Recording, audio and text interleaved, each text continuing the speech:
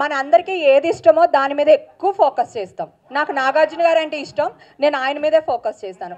మీకు ఈ కాంట్రవర్సీలు ఇష్టం, మీరు దాని మీదే ఫోకస్ చేస్తారు. అంతే తప్ప హైలైట్ చేయడానికో డిగ్రేడ్ చేయడానికి ఏం లేదు.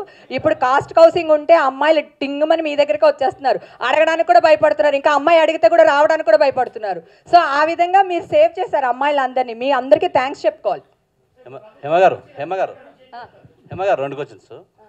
మీరు బిగ్ బాస్కి వెళ్ళడం వల్ల మీ ఇమేజ్ ఏమైనా డ్యామేజ్ అయింది అనుకుంటున్నారా? రెండోది, ఎంత రెమ్యునరేషన్ మీకు ఆఫర్ చేశారు వాళ్ళు బిగ్ బాస్ వెళ్ళడం? రెమ్యునరేషన్ అయితే ఆఫర్ చేశారు, సో నేను అది చెప్పలేను.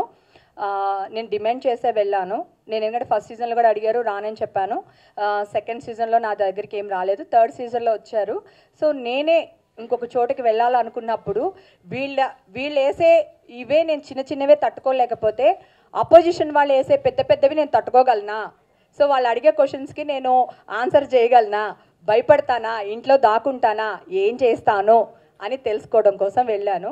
బిగ్ బాస్ హౌస్లో 1 వీక్లో నాకు బోల్డ్ అంత నాలెడ్జ్ వచ్చేసింది. ఇక్కడ ఎలా చెప్పాలి, అక్కడ ఎలా మాట్లాడాలి, ఎలా నటించాలి అన్నీ తెలుసుకున్నాను. నా నటన 30 ఏళ్ల జీవితం వేస్ట్. అక్కడ వాళ్ళు నటించే వాళ్ళ దాంట్లో మనం జీరో అని నాకు బాగా తెలిసింది. నిజ జీవితంలో నటించొద్దా అని నాకేమో అర్థం కావట్లేదు.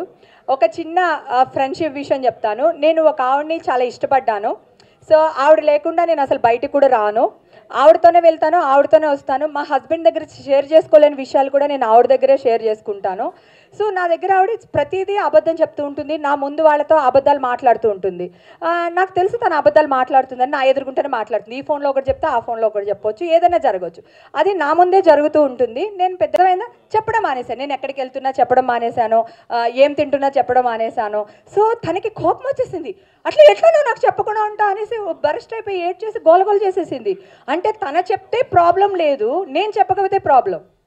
సో ఇట్లాంటివి ఉంటాయన్నమాట. ఇంత ఫ్రెండ్షిప్లోనే ఇలా జరుగుతుందంటే బయట సొసైటీలో ఇంకెన్ని జరుగుతాయో ఆలోచించండి. అది కాదు మేడం, రెమ్యునరేషన్ గురించి చెప్పనన్నారు, కానీ రెమ్యునరేషన్ ఎక్కువనే ఫస్ట్ వీక్ నుంచి తీస్తారా? చిచ్చి, అంటే అంత పెద్ద స్టార్ మాకి నా రెమ్యునరేషన్ ఎంత అండి వాళ్ళకి?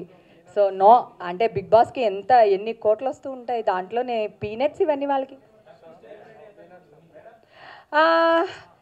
యాక్చువల్గా ఉండకూడదు అనేది అనిపించింది నాకు లాస్ట్ మూమెంట్లో. ఎందుకంటే వీళ్ళని తిట్టలేకపోతున్నాను, తిట్టించుకోలేకపోతున్నాను, రెండూ చేయలేకపోతున్నా. సో ఎట్లాగా వీళ్ళని హ్యాండిల్ చేయడం, ఎందుకు వచ్చిన గొడవ మనకి? బయట ఏం జరుగుతుందో తెలియదు, మనుషులు ఏమనుకుంటున్నారో తెలియదు, అక్కడ మ్యాన్ ప్లాటింగ్ తెలియడానికి 2 వారాలు పడుతుంది. సో ఎట్లా అని ఆలోచించాను. గోడ దూకడానికి ప్లాన్ చేశాను, గోడ దూకొద్దు వచ్చేయన్నారు, వచ్చేసాను, అంతే అయిపోయింది. మీరు ఒరిజినల్ క్యారెక్టర్ అని చెప్పేసి అన్నారు కదా, మీరు ఒరిజినల్గా నటించలేదు, గేమ్ ఆడలేదు అన్నారు. కానీ ఫస్ట్ 2 సీజన్స్లో విన్ అయిన వాళ్ళు నటించే అక్కడ దాకా వచ్చారా, ఒరిజినల్ క్యారెక్టర్తో వచ్చారు? అంటే నేను ఫస్ట్ వాళ్ళ గురించినే నాకు తెలియదండి, ఎందుకంటే ఆ సిచ్యువేషన్లో నేను లేను. ఈ సిచ్యువేషన్లో నేను ఉన్నాను కనుక, నా వెనకాల జరిగే డ్రామాలు నేను చూశాను కనుక నాకు అర్థమవుతుంది, ఓకే వీళ్ళు నటించారు అని. ఆ నటించిన వాళ్ళు హైలైట్ ఇద్దరు. ఒకటి వరుణ్ సందేశ్ వైఫ్ వితిక, తను ఒకటి శ్రీముఖి నటన అయితే మీ అందరికీ తెలిసిపోయింది, అమ్మ ఇది నటిస్తుంది అని చెప్పేసి. సో తనే విన్నర్ అవుతారా వాళ్ళిద్దరిలోనే నటించే వాళ్ళే? ఏమో చెప్పలేం, బిగ్ బాస్ అసలు ఏదన్నా జరగవచ్చు. ఏమో మళ్ళీ ఇంకెవరైనా వైల్డ్ కార్డ్ ఎంట్రీస్ వెళ్ళొచ్చు, మనకి ఐడియా లేదు ఎవరు విన్ అవుతారు, ఎవరు ఇది అవుతారని.